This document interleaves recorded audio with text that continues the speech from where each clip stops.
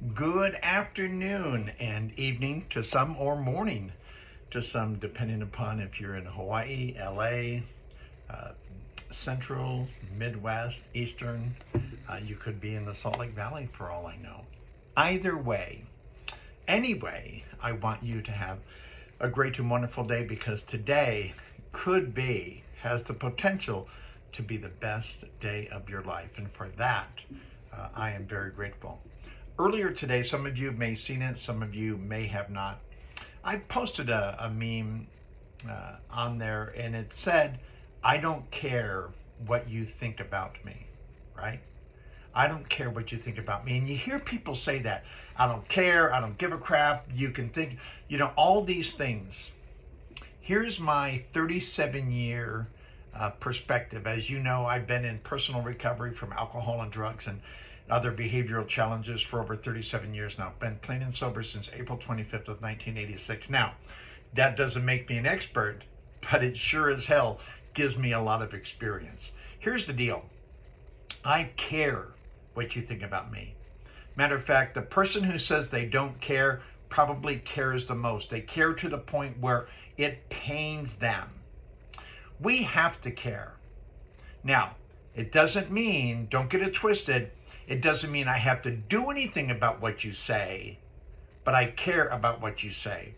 For me, as a person of recovery who lives in steps 10, 11, and 12, thank you, my sponsor, Slow Will. Step 10 is continue to take a personal inventory, and when we were wrong, promptly admitted it. Well, sometimes it takes you to tell me I'm wrong, because my ego doesn't want to see me as wrong. My ego wants me to see myself as right. But if you come to me and say, you've harmed me here, you said that there, you did this there, you did that there, I need to examine it. I need to care enough about what you say to examine what you're saying, right? If not, to do that, it says, I think in the back of Spiritual Experience, or one of the appendices of AA, it essentially says contempt prior to investigation is a bar against all information and will lead to everlasting ignorance. Well, I don't want to be everlastingly ignorant. Therefore, I must examine what you say. Again, I don't have to necessarily do anything with it. I could get to the conclusion based on accountability. Let's say that somebody says something about me or acts a certain way about me. I have Laura. I have my children. I have my sponsor, Slow Will. I have some certain people in my life that I'm accountable to, that I may go and say, hey, so-and-so said this, or they're acting that way. Do you think it's anything about me that needs to change? Or I pray and I say, God, show me how I can be the best version of me, because obviously I'm offending. Do I need to change my behavior? Do I need to change my approach? Do I need to change my circle of influence? Do I need to change my circumstance? What is the reason that they are saying this or doing that? Is it something in me that has to be changed? Because if I don't look inward, I don't have the right to look outward. I must look inward first. I must examine what you're saying, hold it up to a magnifying glass of personal investigation, become accountable to other people, and then based on that, make whatever adjustment I need to make, or just say, you know what? That's just the way it is, and if you don't like it, you can't be a part of my life, or this part or that part, or you need to get out of my life altogether. Again, I care about what you say. It doesn't mean I'm going to do anything with it necessarily, but I must examine it. And if you are the type of person who believes that other people don't have a right, or then you need to exclude everyone from your sphere of influence.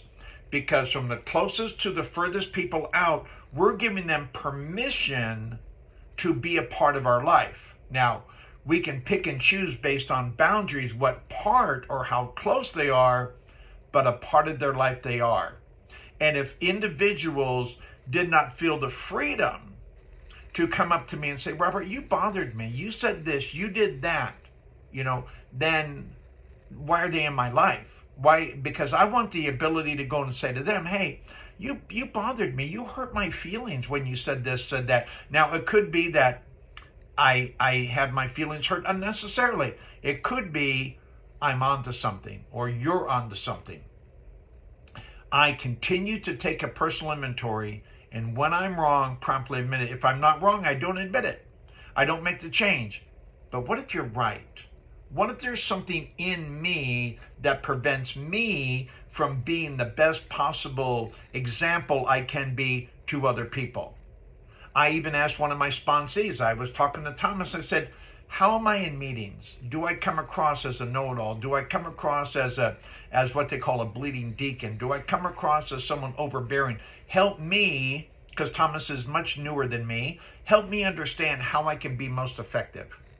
And if I don't take that approach, what am I doing? Now, obviously, there's certain things in my life that are non-negotiable, like my marriage or my relationship to God and my reverence toward Him and the program of Alcoholics Anonymous as I've come to understand it from the first 164 pages, right? So there's certain things that aren't negotiable. If you told me, I can't be this way toward my wife, I'd just say, go suck an egg. This is who I am. This is how I am. This has been 34 years of success. But if you say, hey, if you try to do this, maybe you can be a better husband, that I want to look at. Or you give me some spiritual insight on how to go before God to ask Him to be a better servant toward others, right? All those types of things I need to evaluate. I need to even negotiate to find out how that fits in my personality and my approach to life. I hope this helps. Again, I do care about what you think toward me. And if there's anything that I'm doing or saying that may offend you, please let me know. Let me know publicly or let me know in a DM or however you choose to communicate with me. Because to not tell me would not be true to yourself. And don't we all need to be true to ourselves? Have a great day. Be blessed. I'm on my way to a meeting. Got a couple meetings this afternoon. Got some appointments with my sponsees. It is going to be a very fruitful day. Be blessed. Thank you so much.